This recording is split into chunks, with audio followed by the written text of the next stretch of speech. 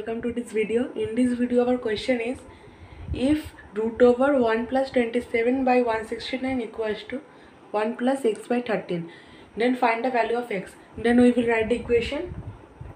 It will be 1 plus 27 by 169 equals to 1 plus x by 13.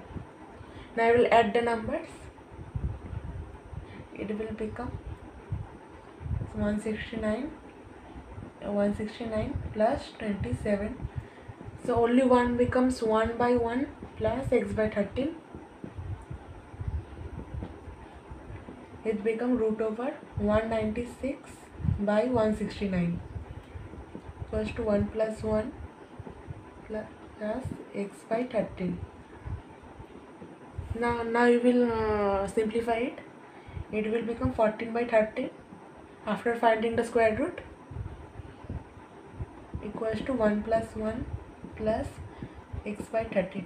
Now I will take 1 this side, so the 1 sign will become minus equals to x by 13.